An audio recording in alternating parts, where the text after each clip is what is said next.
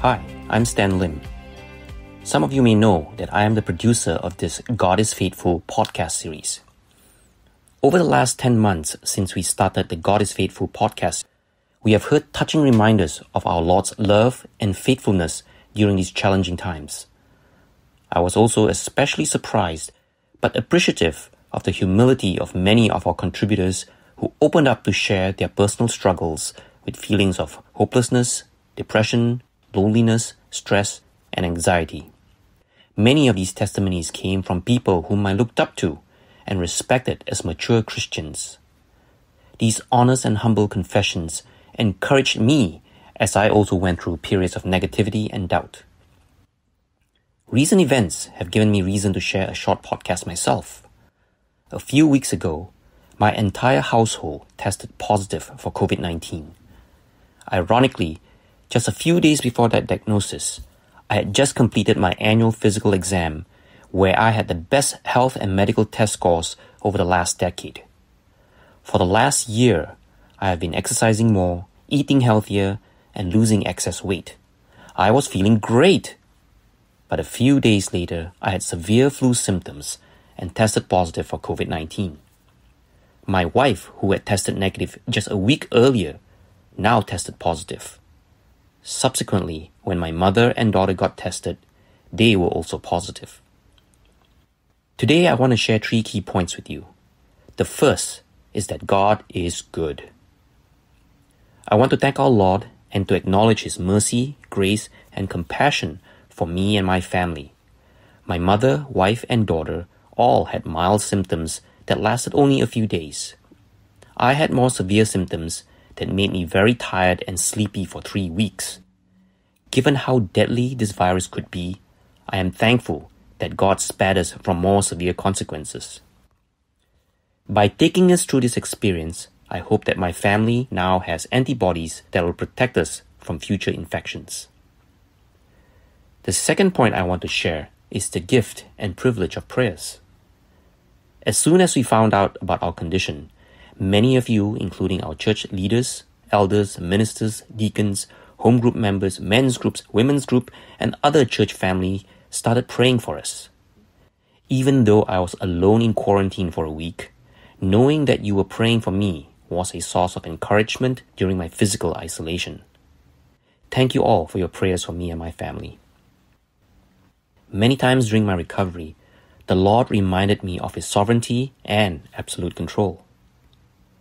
I was impatient to get better and felt frustrated that for 2 weeks, all I wanted to do was sleep. On some days, it felt I only woke up to eat and drink a little and then go back to sleep. I wasn't even interested to watch TV. I surprised myself at how absolutely unmotivated I was to do anything. After a few days of this, Psalm 46:10, "Be still and know that I am God," started repeating in my head. I told God that I trusted Him, didn't I? So why not trust Him to heal me in His time? Just as Pastor Hans preached last Sunday, God often uses challenges, difficulties, and even silence to help us grow in our faith. I got to a stage where I was sick and tired of being sick and tired. I started to pray because that was all I could manage to do. I would wake up in the middle of the night or day and was too tired and lazy to do anything. So I just thanked the Lord that I was still breathing and go back to sleep. Initially, my prayers were mainly for myself and my family, that we could all recover and be healed. As I got better, I started praying for others in our church, some who have much more serious and life-threatening conditions than myself. Just as others in our church had prayed for me, I felt more and more empowered to pray for others as well. A childhood friend sent me encouragement from Philippians 4, verse 6 and 7. "Do not be anxious about anything, but in every situation, by prayer and petition, with thanksgiving, present your requests to God, and the peace of God, which transcends all understanding, will guard your hearts and your minds in Christ Jesus." These verses are absolutely true. Looking back, I did not feel fear or anxiety even as one by one my family got diagnosed with COVID-19. Through constant prayers and with prayers from others like you, the Holy Spirit comforted me and my family. The third and final item I want to share is to thank you, my church family. You were there for my family when we needed your support. We appreciate the phone calls, emails, text messages, cards, and food deliveries. I also want to encourage any one of you to reach out if you need help, support, prayers, or just someone to talk to. Having our church family is such a tremendous blessing of belonging to the Lord's kingdom. It is a privilege to love and care for one another. So, I have COVID-19. I am still recovering. Now what?